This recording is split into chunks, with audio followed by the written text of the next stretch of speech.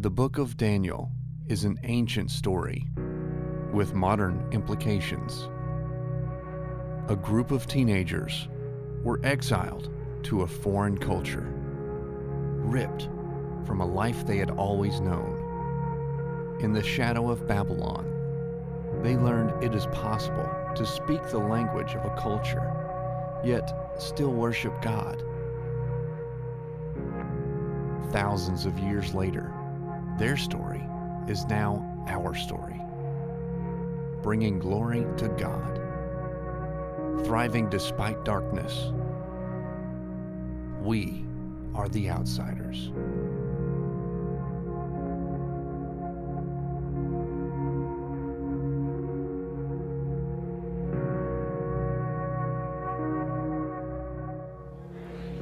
Good to see you all out. Isn't it beautiful out today? What a great day that we have here. A great start to the fall season, even though it's not technically fall yet. And it's, of course, exciting for me because it's kickoff Sunday for the NFL, and that's like awesome. So if you need to reach me this afternoon, leave a voice message. No, I'm joking. I'm very, very excited about this sermon series. I get excited about almost every series, as you might imagine, because that's the way I go. But I really am excited about this one because I think it's very timely, very needed in our culture. In fact, this sermon series that we're in, which is Lessons on Thriving in Babylon from Daniel, from the book of Daniel, was not originally on our sermon calendar for this year. We had talked about doing a series like this, but it wasn't on the calendar. But then I just began to be very convicted about what I was seeing happen in our culture and how Christianity was kind of being marginalized and Christians were pushed to the side, and to see some of their responses to that back and forth and all this. And I just really thought, wow, this is really a different time, and we need to address it. I mean, let's face it, we use a lot of the language in this series that we're not the home team anymore. Used to, in Christianity, the church was kind of, in the world, the church was kind of the home team. In other words, even though somebody may not have attended the church or been a member of the church, they were still excited about the things that the church did. They respected the church. They respected people who went to church. But slowly but surely, we've seen this cultural shift, and some of it obviously our fault, and a lot of it just the way of the world. And what we've seen is this cultural shift where we're now the visiting team. And what happens when a visiting team goes on the road? They get booed. They get harassed. They get things thrown at them. They get they're the villains, and they're the hated ones or the despised ones. And what I see is there's a lot of our culture looking at the church. And if you're here and you're checking us out and you're not a Christian, you might understand some of those feelings. You might have had them yourself. And just look at the church as the enemy.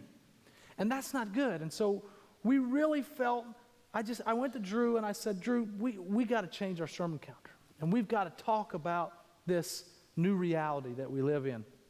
He said, man, I'm with you on it, and I think doing it through Daniel would be a great way to go, because we're in Babylon now, and we got to learn how to live in Babylon. And I was like, that's a great idea. And so we sit down and we reworked the whole last part of the year to focus on this, and we think it's really, really crucial and important. Because we think that what we see here is the church's reaction to this marginalization, to this hostility, in three different ways that is not biblical nor healthy. The first way that we see the church reacting is to be withdrawn from culture. I mean, we see the church say, well, the world's going to hell, and so we don't want to be a part of it, and so we're just going to have our own culture, or we're going to have our own books and music, and not saying that's wrong in and of itself, or we're going to have our own schools, or we're going to pull out of our society. And I'm telling you, when the church pulls out of everyday culture, bad things happen. And so that's not a good approach. Jesus said to be the salt and the light.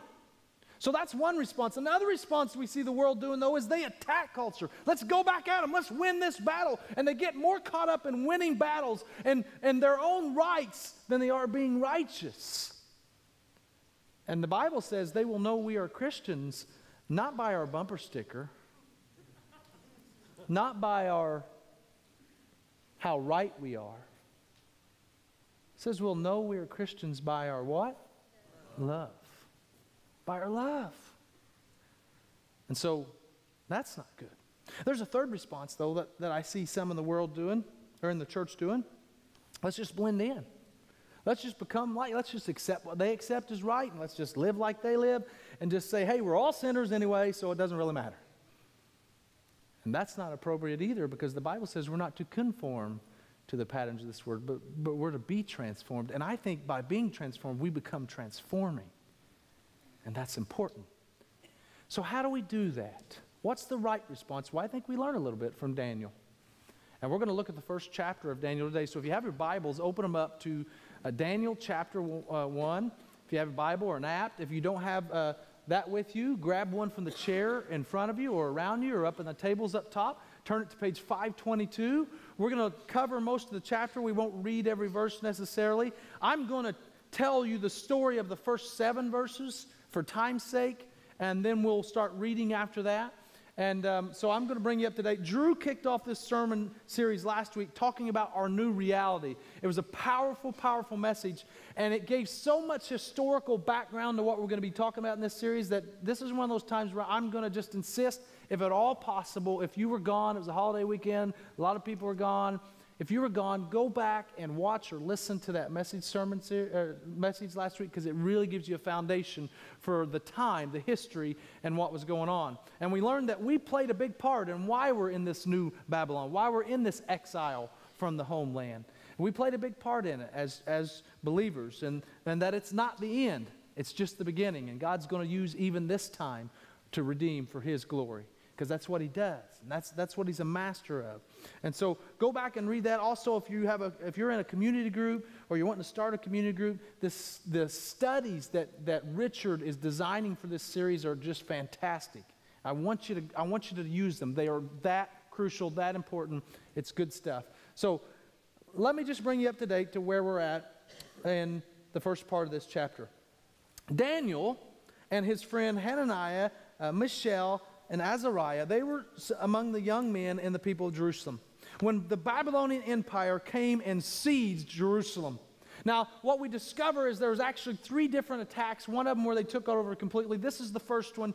And what they did in this one is the King Nebuchadnezzar said, here's what I want you to do. When he sieged Jerusalem, he says, I want some of their best and their brightest for my work, in the royal court. I want them there. So you take them out of their home, rip them away from their families, you bring them back to Babylon.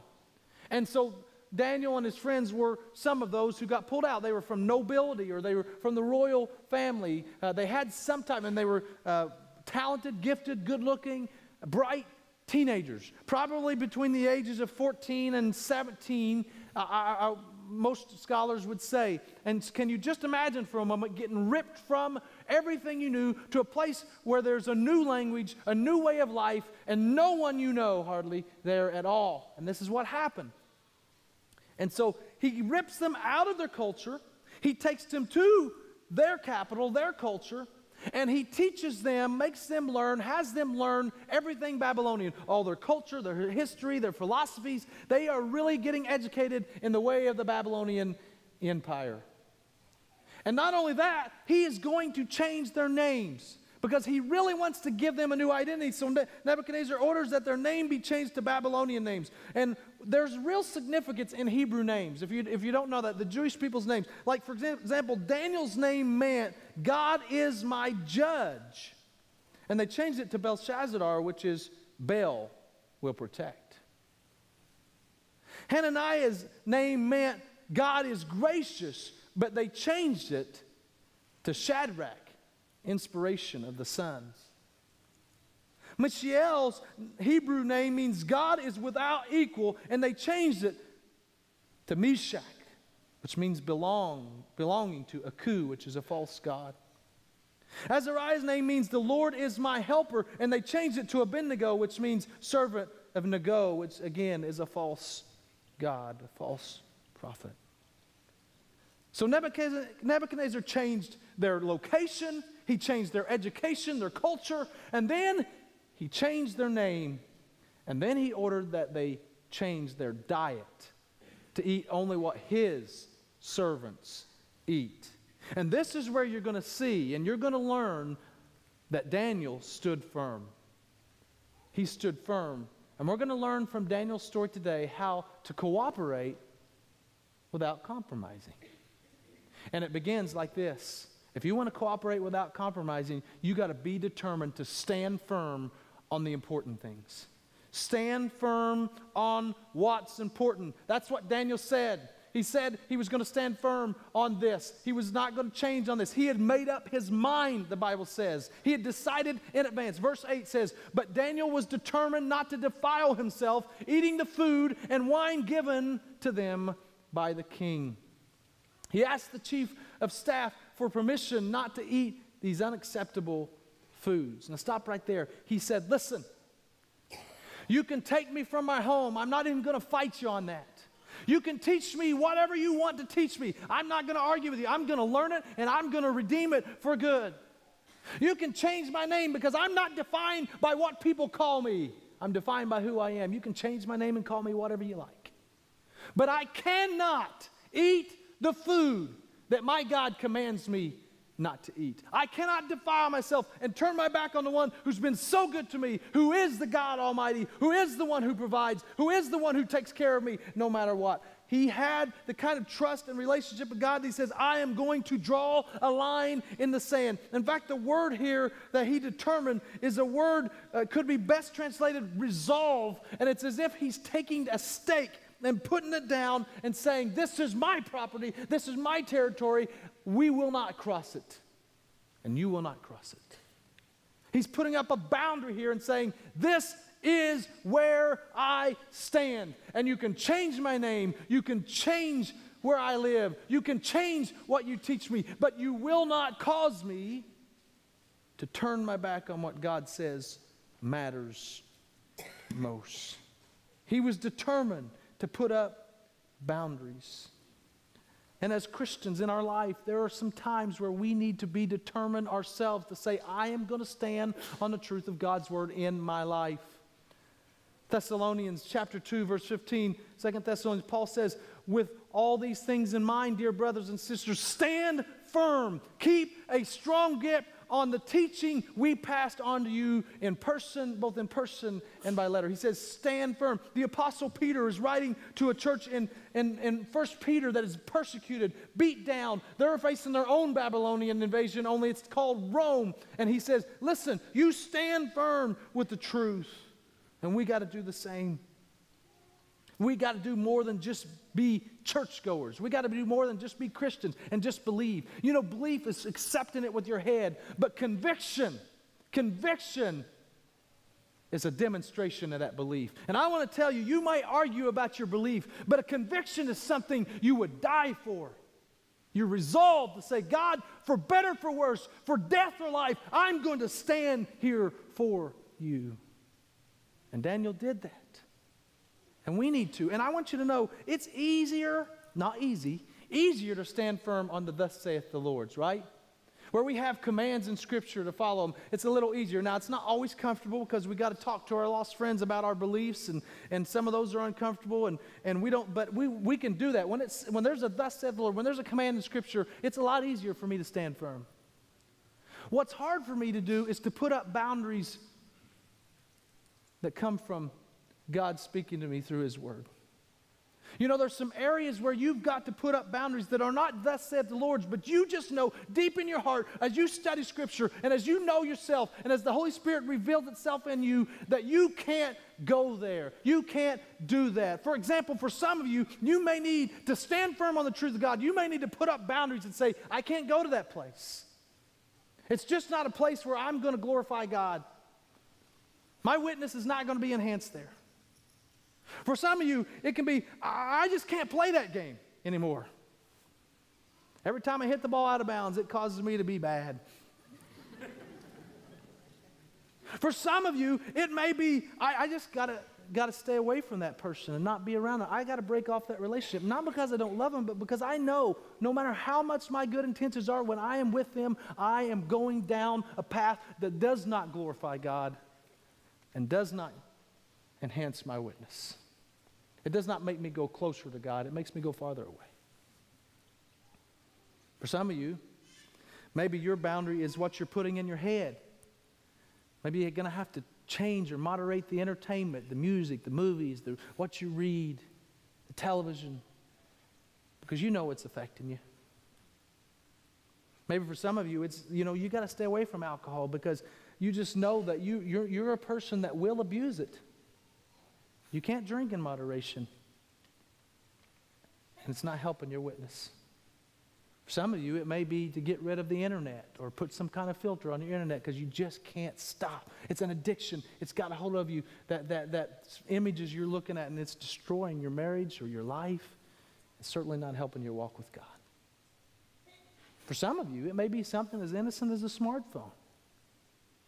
You can't even have a relationship or a conversation with those you have a relationship with. You can't sit around the dinner table without checking to see if somebody liked your post. And maybe you need to get rid of it or moderate it or put it away at certain times in your life. I don't know what boundaries you need to put up, but all of us have things that we need, some guide rails we need to put in our life to say, God, this is not drawing me to you. This is not helping me be the servant you want me to be, so I'm going to put a stake in the ground. I'm going to draw a line in the sand and say, as for me, I will not go there. And so boundaries in this new reality are important. I think they're hard too. Sometimes boundaries are hard when we're facing tough times, but I think it's even harder when we're being blessed. This Babylonian place that Daniel was taken to, can you think about it from a positive perspective? Yeah, they got ripped away from their home. Yeah, life was different, but they got the best thing that world had to offer to them. The best education, probably the best entertainment, probably the best. They certainly could have had what was considered the best food of the day. I mean, who could have possibly faulted them after all they had been ripped away from if they'd just ate a little of that food? And I want you to know, friends, we have the biggest Babylonian culture in the world. We're given the best of everything from money to education to freedom to electronics to technology. We have it all, right? But sometimes Babylonian will bless you so that it can steal your soul. And I want to tell you, sometimes you got to draw a line in the sand and say, as good as it is, I've got to stop and follow God. Daniel stood firm. And I want to ask you something. What have you given up or sacrificed in Babylon that's cost you anything lately? Daniel took a chance and he stood firm. And he stood firm on what mattered most. Do you get that?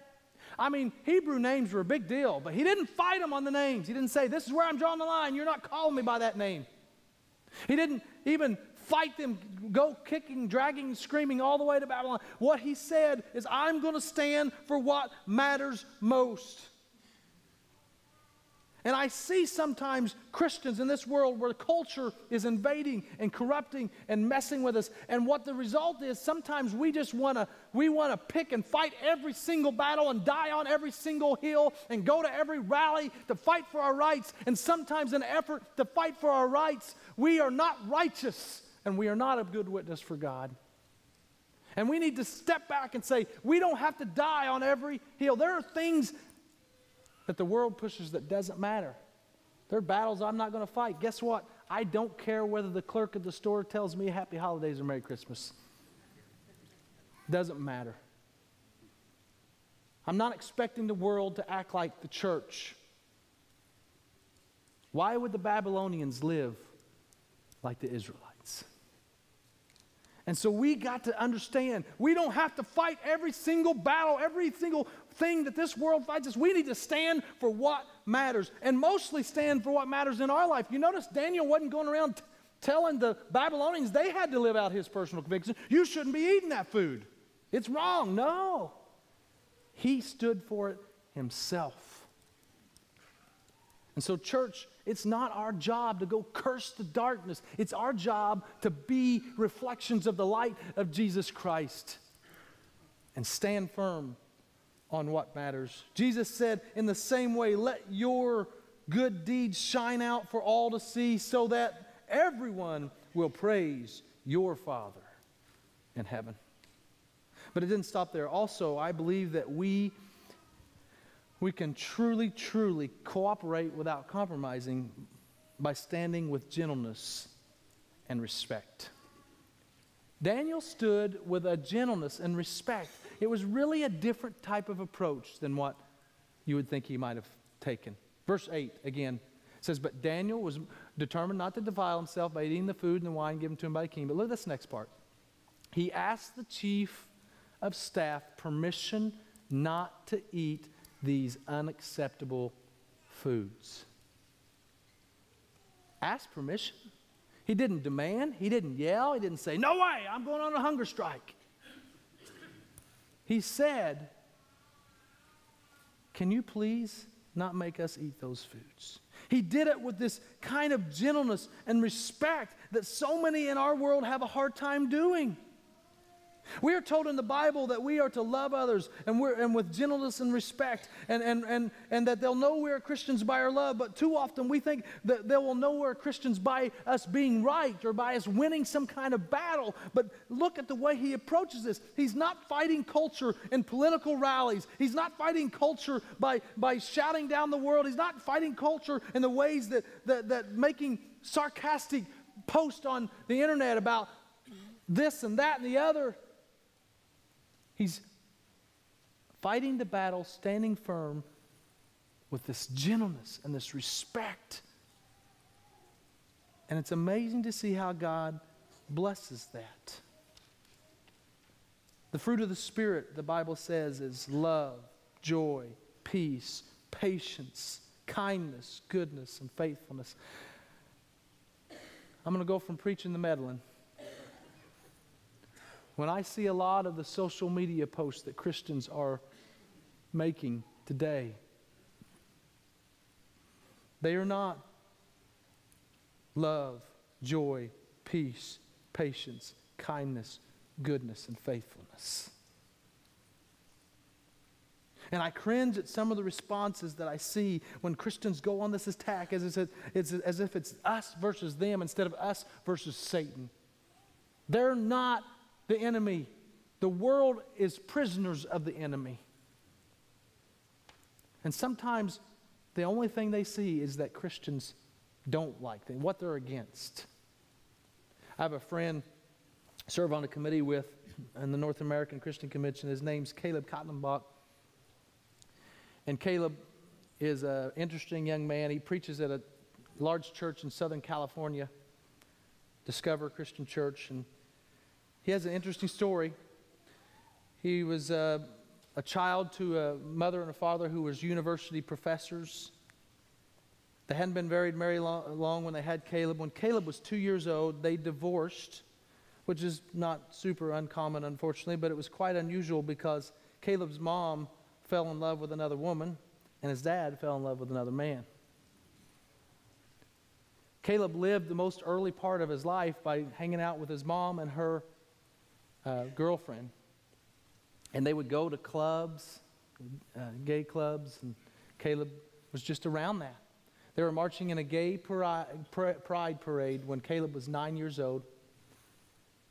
And somebody came up and shouting at him, and threw urine on them. And when Caleb asked his mom why someone would do that, she said, well, he's a Christian, and they hate people. And I think much of the world experiences that.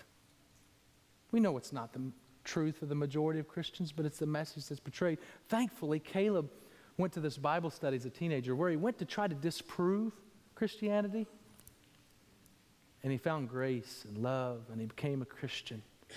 And he's now a great preacher, and not only that, he's witnessing to people who are very different. He's got a book coming out in October called Messy Grace that talks about how to both stand firm on the truth of Scripture, what it says about sexual sins, but also love them with the grace of Jesus. And I'm really excited. I'm going to try to interview him for a series we have coming up. But I say all that to say that what message are we portraying? There's an old saying that I learned at church camp when I was little. You're the only Jesus some people will ever see. You're the only Bible some people will ever read. What kind of Jesus are they seeing? What kind of Bible are they reading? Stand firm, but do it with gentleness and respect. Thirdly, though, we can cooperate without compromise by being willing to rely on God's help. Be willing to rely on God's help. You don't have to do this in your power. We have a God who is greater than all of this world. It is His battle to start with, and we got to start trusting and relying on Him. I don't know what you're going through. I don't know what you're facing. I don't know what you need to stand for, but I know that God is greater than that. He is greater. He is greater than anything, and you got to trust Him. Look at what happens here. In verse 9, it says, "Now God had given the chief of staff both respect and affection for Daniel." Who gave him that? God gave him that. God gave him this affection. The God who is in control, who has dominion over all kingdoms, even Babylon, has dominion over all things. He gave this jailer, this chief of staff, this great admiration for Daniel in a way that's going to be receptive for what Daniel is going to say next. We need to stop relying on our own power. Jesus told His disciples, He said, listen, when you're arrested, don't worry about how to respond or what to say. God will give you the right words at the right time, for it is not you who will be speaking. It is the Spirit of your Father speaking through you. We can have that same promise, that when we're challenged, we come up against, we just trust God and don't speak first, but listen and just to let Him speak through you. I think the problem is we're not relying on God's power in this battle for our culture. We're relying on the kingdom of the world. So many people are trying to fight it through politics and through media and through all of those things. And I'm not saying that we live in a country where we're free. We should speak our mind. We should talk to our representatives. We should vote our conscience. Paul used his right as a Roman citizen for the ministry at some point. So I'm not saying disregard all that, but I'm saying that's not the way you win the battle. I have a friend who's going through marriage problems, and he calls me and gets advice, and I say, you just got to understand something. No matter how much you think she is the enemy right now, you got to understand this battle's not won on this realm. You got to be praying. You got to be being faithful to God and listening to Him to speak to you, because the Bible says, for we are not fighting against flesh and blood enemies, but against evil rulers and authorities of the unseen world, against mighty powers in this dark world, and against evil spirits in the heavenly realms. You see, we got to stand firm, but don't try to do it on our own battle. The battle belongs to the Lord, and we have a friend in Jesus that is by our side and with us, and He is the power. He is the strength through which we can do all things, immeasurably more than we can ask or imagine. Fourthly, I see, though, that if we're going to do this, we got to be resourceful and persistent. We don't just rely on God's power. He's also given us other gifts and other opportunities to redeem for His purposes. Listen to what Daniel does here. It's really cool. He persisted, and he did so with a creativity that I just love. Beginning in verse 10.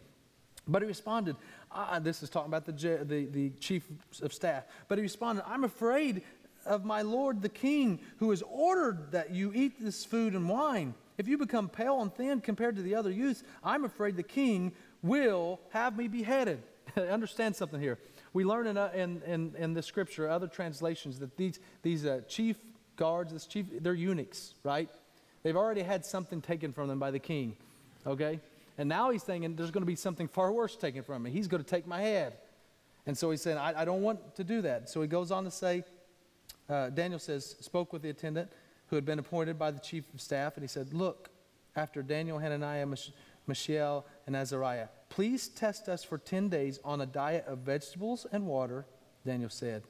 At the end of the 10 days, see how we look compared to the other young men who are eating the king's food. Then make your decision in light of what you see.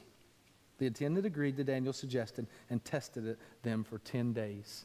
Isn't that awesome? Daniel says, wait. It's not just that I'm not going to do it. Let me help you help me here. 10 days won't matter. Just watch for 10 days as we eat the foods that our God has told us to eat, and they eat what you're giving them, and see which one works out. And as you go on and read, and I won't read it all, but at the end of the 10 days, Daniel and his men looked better. He looked better. Now, why do I say all that? I say that Daniel did something very interesting here. he was very persistent, but he was very resourceful and creative in redeeming what was around him. In fact, the Bible goes on to say that he ate up everything that they taught him. It said in verse 17 that God gave these 4 young men an unusual appetite for understanding every aspect of literature and wisdom. And God gave Daniel a special ability to interpret the meaning and visions of dreams. What is happening here is Daniel is using everything at his disposal to redeem it, to use for God's purposes.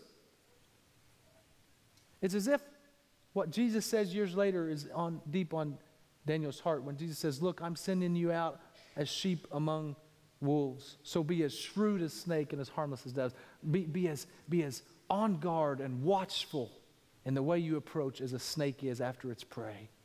But be as harmless as a dove. That's the way he told his disciples to go out and win the world. And that's the way Daniel approached this. And so many other things as we learn, as he stands in prayer, as they stand and not bow down to Nebuchadnezzar, as all those things that we're going to read about, and we're going to talk a lot about persecution next week. As you read all that, he constantly trusted God, but also was very resourceful and persistent. Daniel actually redeemed and embraced the new culture in order to redeem it for God's purposes. Let's not take the fight or flight approach, church. What's the fight approach? I already talked about it. Fighting our culture with the battle, with the weapons of this world.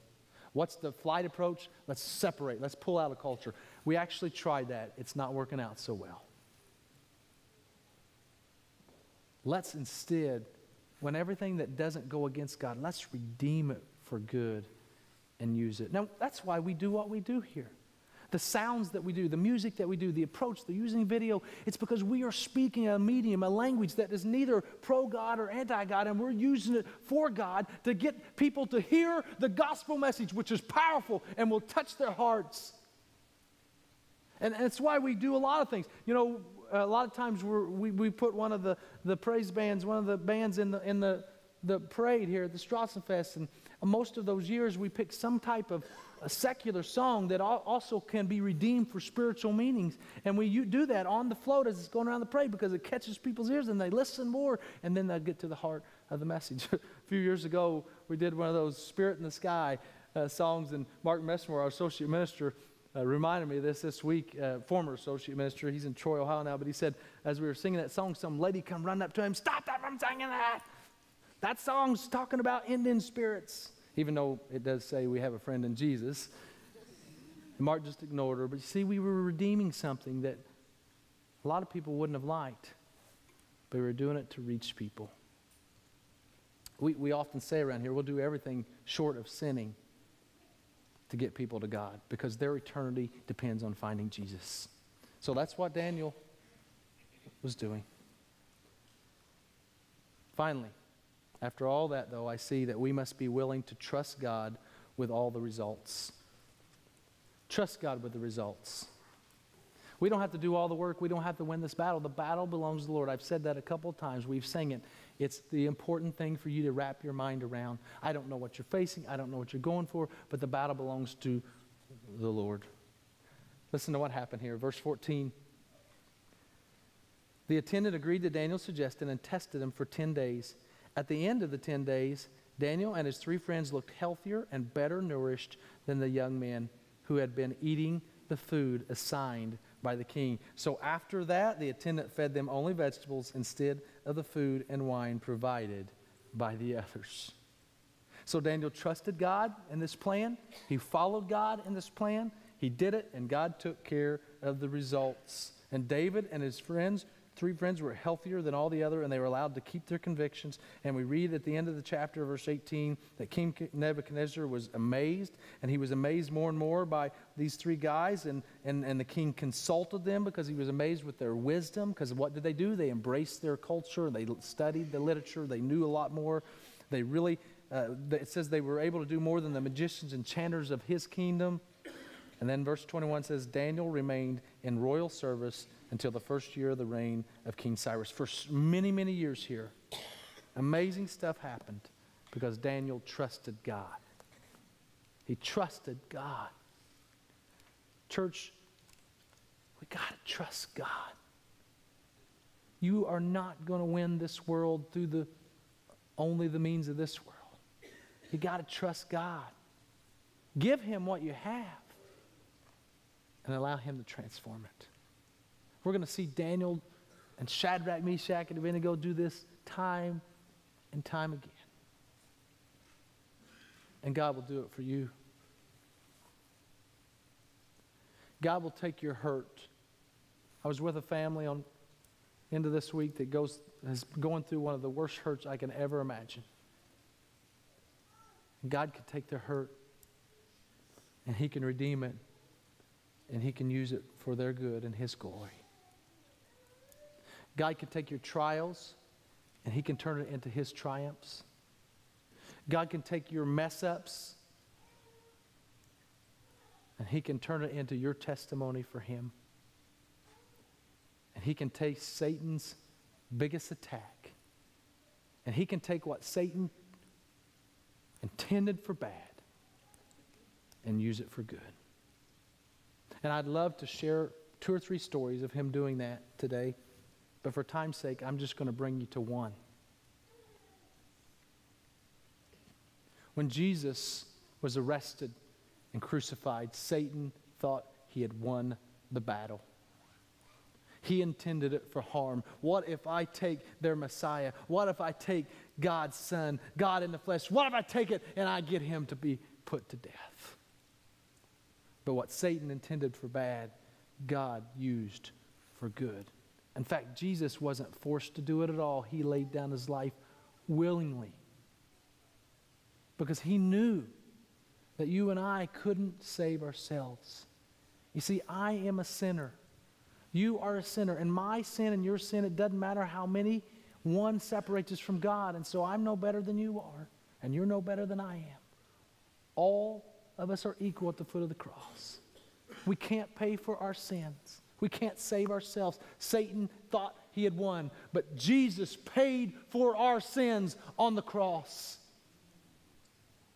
When He broke His body, He shed His blood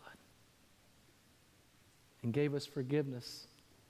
And then He overcome death and rose again and gave us victory forever.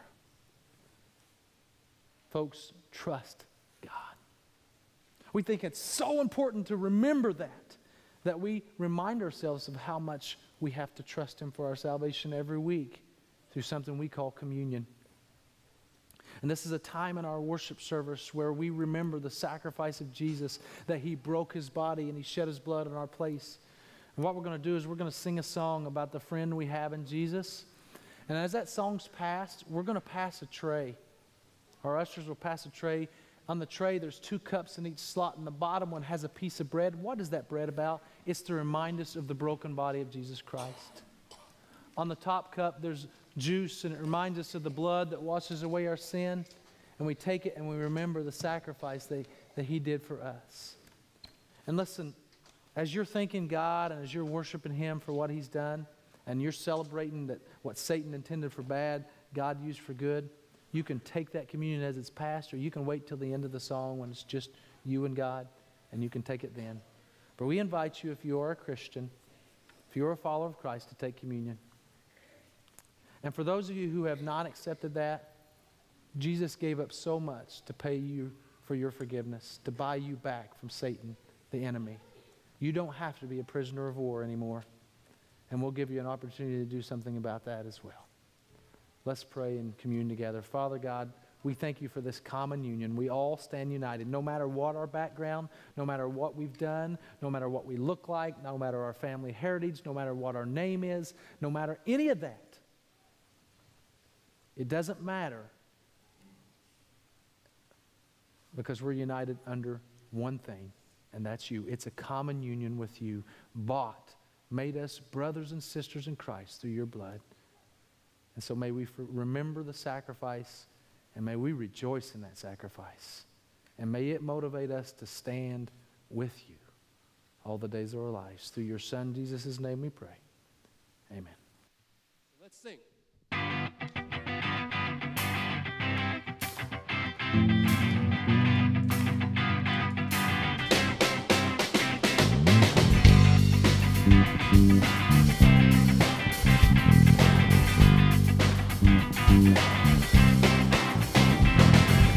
Everyone around the world hear the joyful sound. See the heavens open up and music coming down. Nothing's gonna separate us from the Father's love. I can't help but celebrate, 'cause we're not alone. God is on our side. Who can be against us? God is on our side. We won't be afraid.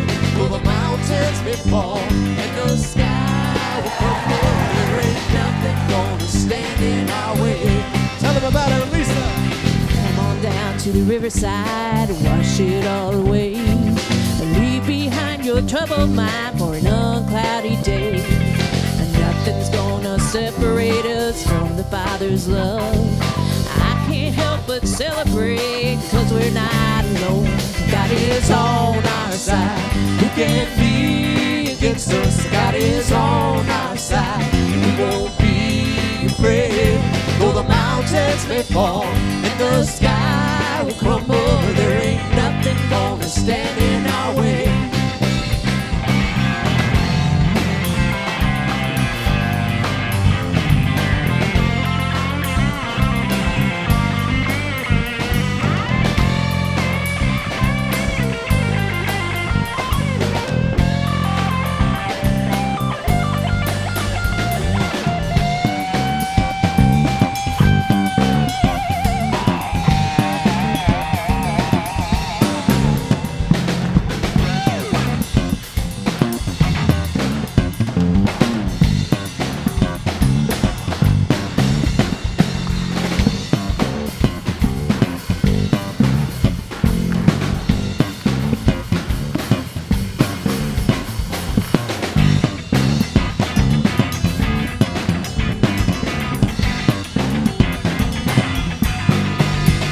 God is on our side. Who can be against us? If God is on our side, we won't be afraid.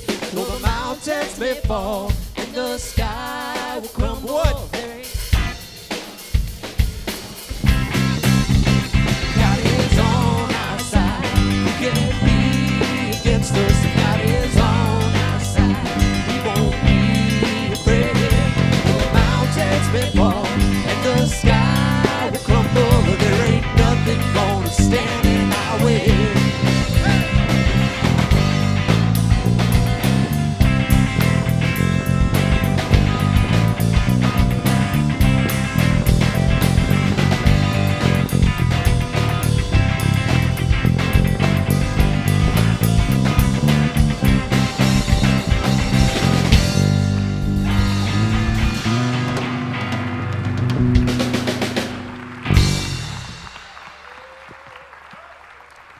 Amen. All right, church, we're on the mission field. Go and share Jesus' love this week.